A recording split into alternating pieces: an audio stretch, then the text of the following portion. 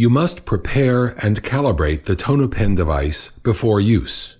Remove the Tono-Pen from its case and spray the probe tip with compressed gas to clean the mechanism and ensure its free movement. Place an Ocu-Film latex cover over the probe tip. The cover should fit snugly, but be free of tension. The Tono-Pen should be calibrated daily before use.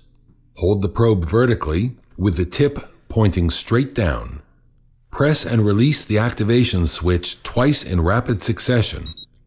2 beeps will sound, and CAL will appear on the LCD screen. Hold the probe in this position until a beep sounds. This may take up to 20 seconds. UP will then appear on the LCD screen. Immediately turn the probe 180 degrees so that the tip is pointing straight up. In a few seconds, you will hear another beep. If the LCD reads good, the calibration was successful and you are ready to use the device. If the LCD reads bad, the calibration was unsuccessful and you will need to repeat the calibration process. If further attempts at calibration are unsuccessful, loosen the Ocu-Film cover and repeat the process. If repeated attempts are unsuccessful, press the reset button and repeat the calibration sequence. You may also try cleaning the probe tip with compressed air or replacing the battery if calibration is unsuccessful.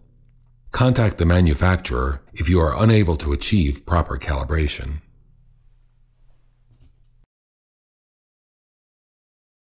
The patient may be positioned seated or supine during the measurement of the intraocular pressure, provided that the device is applied perpendicular to the corneal surface. Instruct the patient to look upwards and place 2 drops of ophthalmic anesthetic into the lower ocular sulcus. Ask the patient to close his eye to prevent the anesthetic from leaking out of the orbit. Press and release the activation switch once to turn the Tono-Pen on. A beep will sound, and 2 rows of bars will appear on the LCD. If the LCD screen remains blank, press and release the activation switch again. Hold the Tono-Pen like a pencil perpendicular to the cornea. Rest the heel of your hand against the patient's cheek to provide stability. Quickly and lightly touch the cornea at least 4 times until 4 valid readings are obtained. A click will sound, and a reading will appear on the LCD each time a valid reading is obtained. After 4 valid readings, a final beep will sound, and the averaged measurement will appear on the LCD. The number on the screen represents the intraocular pressure in millimeters of mercury. The bar reflects the statistical reliability of the reading. A reading of greater than 20% indicates an unreliable measurement and mandates retesting.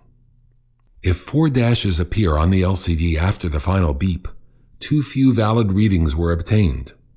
In this situation, reactivate the probe and repeat the measurement. Recalibration is not required.